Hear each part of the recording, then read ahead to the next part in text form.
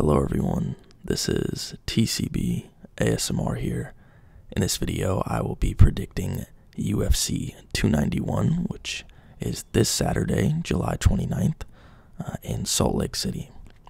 So before we get into the predictions, I will address the elephant in the room. I believe it's almost been about a month since I've last uploaded. I apologize for that. Just have had a lot of things and kind of got out of my groove, but I'm back and we'll be back to daily uploads, at least one video a day, if not more, as I was doing in the past. Anyways, let's get into the first bout or fight of the main card. Of course, as always, I only do the main cards, or the main card, because even though these fights are important as well, and some of these actually have ranked fighters, such as Derek Lewis, who is on a bit of a losing streak, and he's not even favorited in this fight against Rogerio de Lima. And you have other important fighters like Gabriel Bonfim, who's pretty talented. So, but usually stick to the main card. So the first fight of this main card is Michael Chiesa, who is currently ranked number 12 in the welterweight division. He is facing off against Kevin Holland in this fight. Kevin Holland is the favorite. He is minus 145. Michael Chiesa is plus 125. Of course, Kevin Holland did lose his last fight, win his last fight against Santiago Ponzinibbio. I believe that went to a decision. I don't remember exactly, but he did win. And then Michael Chiesa lost his last fight against Sean Brady. I don't remember how that one ended either. I can't remember if that was a decision or he got knocked out or submitted. But anyways, this should be a pretty good fight. Kevin Holland does have the longer reach by a decent bit, by about 5.5 inches. Kevin Holland has some pretty long arms. And then, of course, before the Ponzinibbio win, he was knocked out by Stephen Wonderboy Thompson, and he lost to Khamzat Chimaev. Two pretty tough matchups, so you can't really, I'm not going to say you can't fault him, because you should go out there and try to win, which I'm sure he did, but it's just two very tough matchups. Stephen Wonderboy Thompson is a seasoned vet and a very good striker, better striker than Holland, of course, and then Khamzat is just a monster, and he dealt with Kevin Holland pretty well. And Michael Chiesa also lost to Vicente Luque. Vicente Luque by submission. And okay, the Sean Brady fight was a unanimous decision, and then his last win came in 2021 against Neil Magny, and his last fight in general was in 2021. So it's been a little while since he has last fought, which of course comes into play as well when thinking about this matchup, because Kevin Holland fought, I want to say, on the Adesanya card. I believe it was on the Adesanya card at UFC 287. Let's see. I don't know why it doesn't want to show it. I want to say it was on, UFC 287. The Adesanya versus Pereira second fight or rematch in the UFC. And of course, Pereira is fighting on this card, but for this fight, I'm going to go with Kevin Holland to win. I think stylistically, they are pretty different. Of course, Michael Chiesa is mainly a grappler. As you can see, I don't think he's ever won by knockout or TKO. Most of his wins come from either a decision or a submission. His average fight time is a little bit lower than Kevin Holland's, but I believe he has less fights than Kevin Holland. Yeah, he does have less fights. Doesn't land that many significant strikes per minute, much less than Kevin Holland. then, of course, he grapples a lot more, securing about 3.39 takedowns on average per 15 minutes, and his takedown accuracy is pretty solid as well, 54%, pretty solid takedown defense as well. And then his submission average is at about 1 submission per 15 minutes. But like I said, I am going to go with Kevin Holland. I think he either wins by decision or knockout in the first round.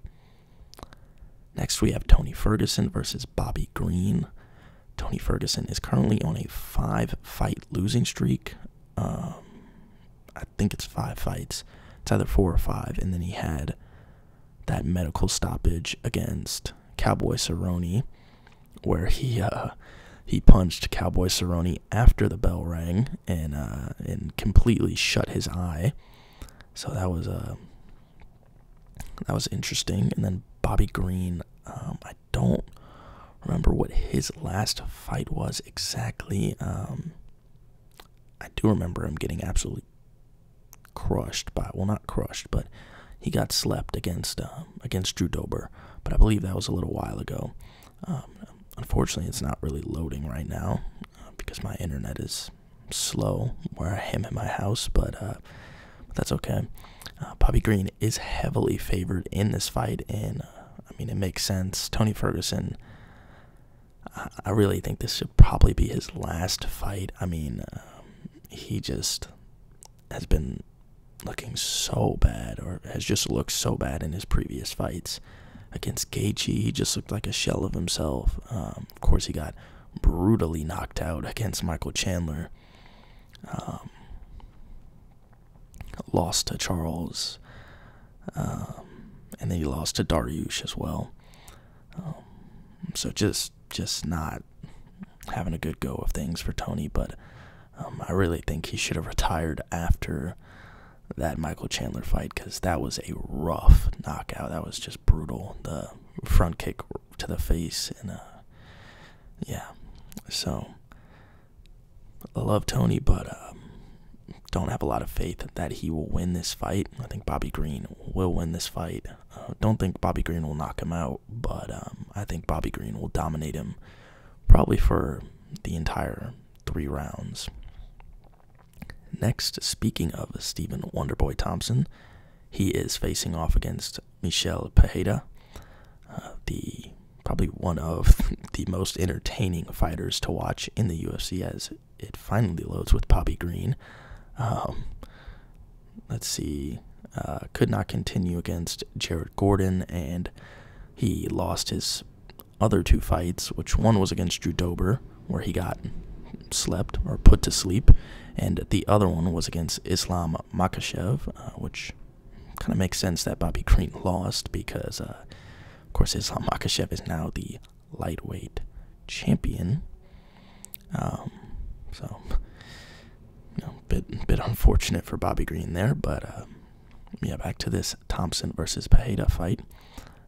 Pereira, very, very dynamic striker, very hard to predict, but so is Stephen Thompson.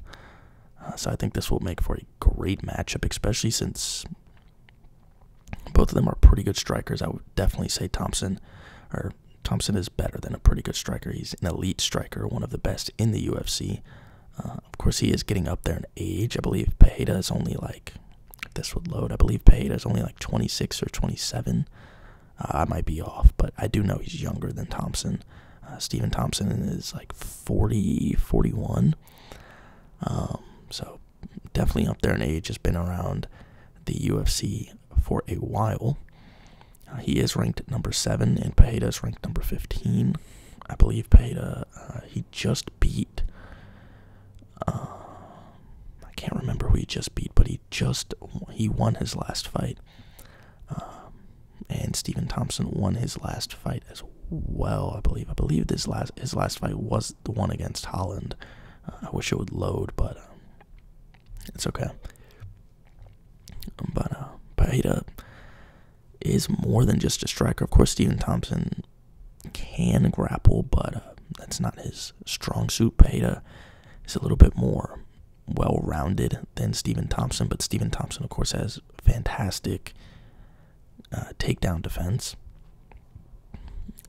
Okay, yeah, his last win was against Kevin Holland in December. So what was that, like about 7-8 months ago. And he lost against Bilal Muhammad and Gilbert Burns, two very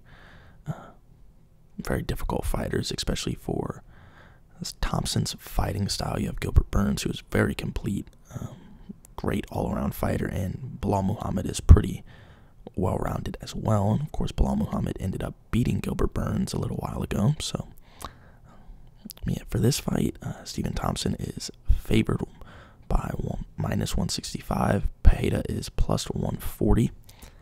I think we will see some crazy stuff from Pereira, but as we saw in his last fight, he kind of only did the crazy stuff for the most part when he knew he had the fight kind of locked up almost, or when he knew he was winning the fight.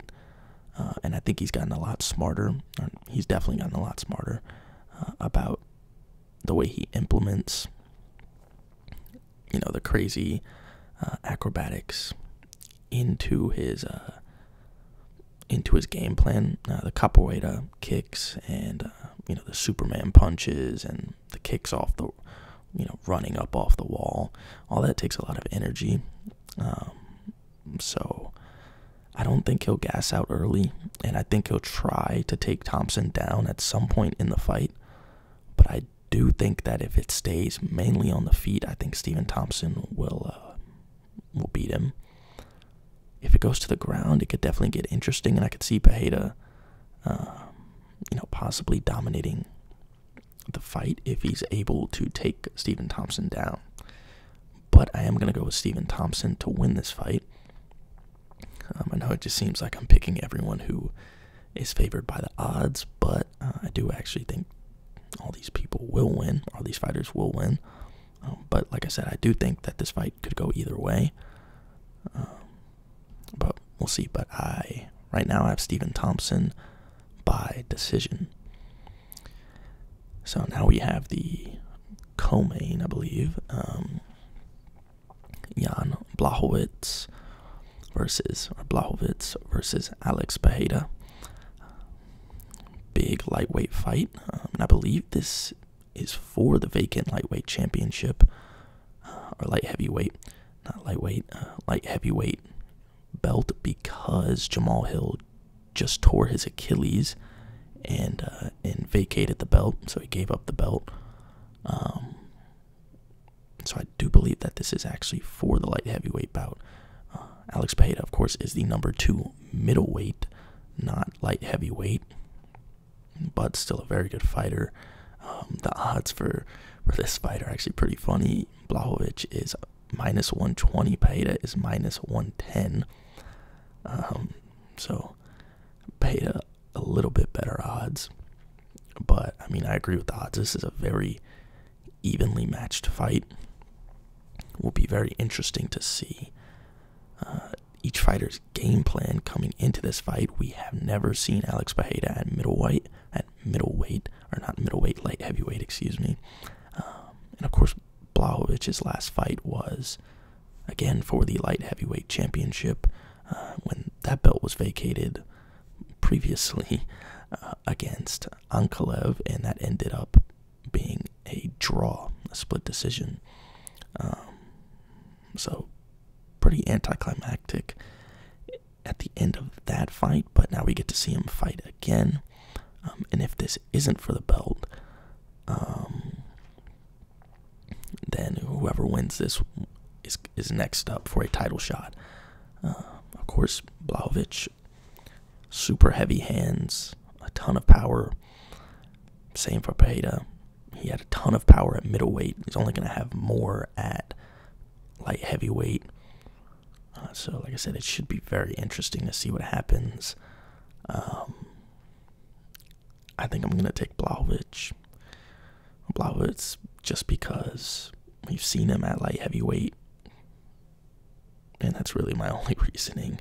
But I really do think this fight could go either ways, and I think someone's going to get knocked out, or someone's going to get finished. So I'm going to go with Jan Blachowicz to to finish Alex Pereira in the 4th round by, I usually don't predict it by any punch or anything, but I think Pereira gets caught with another overhand. Either an overhand or an uppercut. We'll say that. So now we move on to the main fight of the night.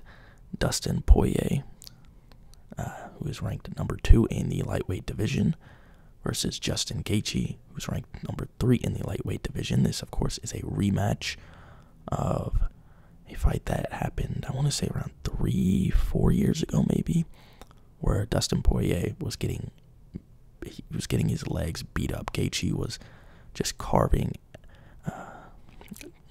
Poirier's legs and was getting beat up pretty bad, but Dustin had rocked Gaethje, and then in the 4th round, Dustin landed, I want to say it was either a hook or a straight that wobbled Gaethje pretty bad, and Poirier was able to finish the fight.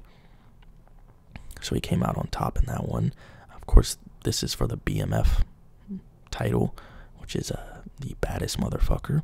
And I mean, either of these two are definitely deserving of that title, because these guys, whenever they fight, it's always going to be entertaining.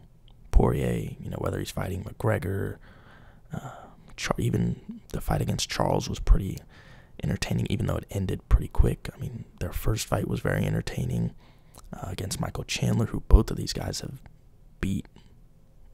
Those were very entertaining fights to watch. So either of these guys are very deserving of that title, because both of these guys can take a beating. Both of these guys can take some punches. So I'm expecting a war. I think everyone is.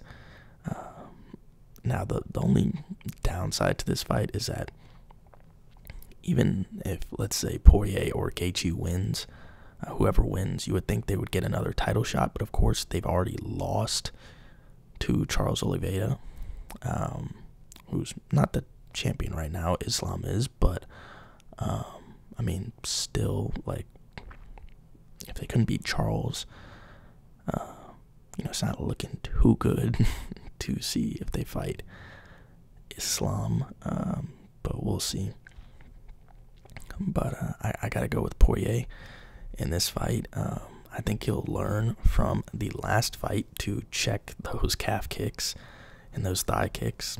And even if he doesn't, even if he gets caught with weak legs or beat up legs into the fight, I think it'll go similar to how it went last time. Now, of course, with these two guys, one of them can always end up getting caught. Both of these fighters have insane power. But I do think Poirier's going to win. I don't think Poirier's ever been knocked out. That might be wrong. I think he might have been knocked out like a long time ago when he still had the buzz cut. But other than that, I don't think he's ever been knocked out. Of course, he's been submitted, but I don't think he's been knocked out. He is the favorite in this fight. He's minus 145. Gaethje is plus 125. But yeah, it should be a great fight. Great card. A lot of interesting fights. Like I said, interesting fights on the prelims as well. So very excited. I'm not gonna lie, I thought this was a girl. Sorry, CJ Vergara. I thought that was a girl. I think there's only one. Yeah, wow. There's only one women's fight on this card, which is the first card of the entire, or the first fight of the entire card, and this woman is very heavily favored, so that's interesting. But otherwise, yeah, let me know what you guys think will happen in these fights in this card. UFC 291 should be a great event. Let's quickly just look at the rankings. I don't know how quick it'll be, because I'm not sure how quick it'll load, but yeah, let me know what you guys think will happen in these fights. If your favorite fighter is fighting in this card, do you think they'll win? I know a lot of people love Tony Ferguson. I'm a pretty big Tony fan myself, but I just can't root, or not. I just can't give him the win in this one. I just think he needs to retire. Anyways, like I said, let's quickly look at the rankings. Of course, Pantoja beat Moreno, I want to say about a month ago, maybe, for the flyweight belt. Volk still the pound for pound #1. He's actually tied with John Jones, which makes sense. Of course, still the featherweight champion. And Holloway, Yair, who he just beat. He's beat Holloway, Yair, Ortega, the only fighters. I don't think he's beat Allen. I could be wrong. And of course, he hasn't faced Ilia Topuria, which when that day comes will be a great fight.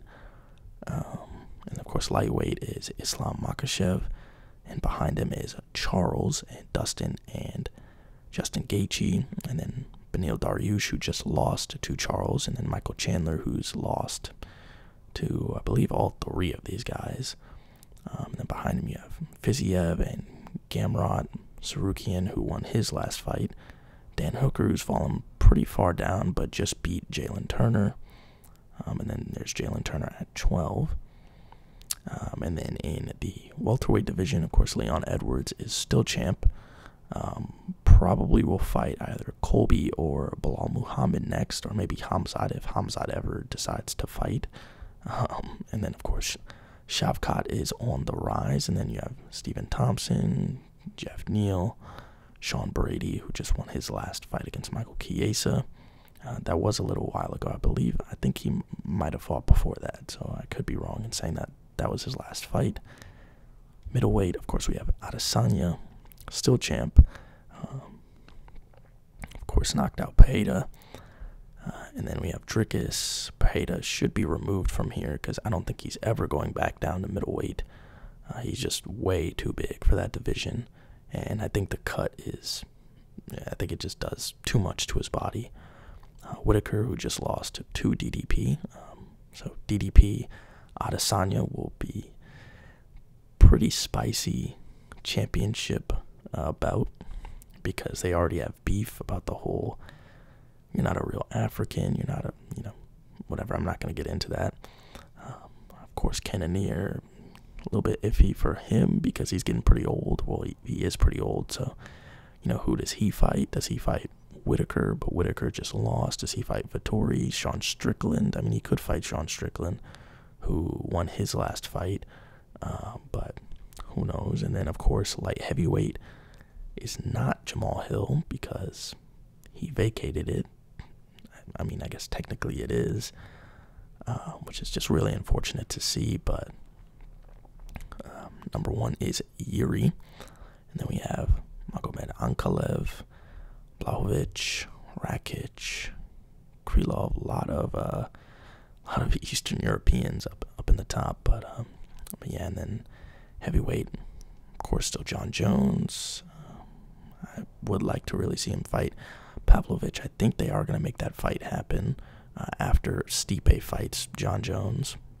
Well, I guess we'll have to see who wins, but women's, Alexa Grasso, still pound for pound top ranking, especially after Nunes retired. And then we have Zhang Wei Li, who is strawweight champ. Grasso is flyweight champ. And I don't know why it's not popping up, but I believe Grasso is also bantamweight champ. I might be wrong, but I don't know, not popping up. Anyways, or it's just vacant. I think it's vacant because Nunes isn't there anymore. So, anyways, just a quick run through of the rankings and the predictions for UFC 291. As I mentioned before, let me know what you guys think will happen in this main card, in this event. Like I said, should be a great event. As always, if you guys enjoyed watching the video, please like, comment, and subscribe. It is very much appreciated if you do. Thank you guys for watching, and I'll see you guys in the next video. Peace.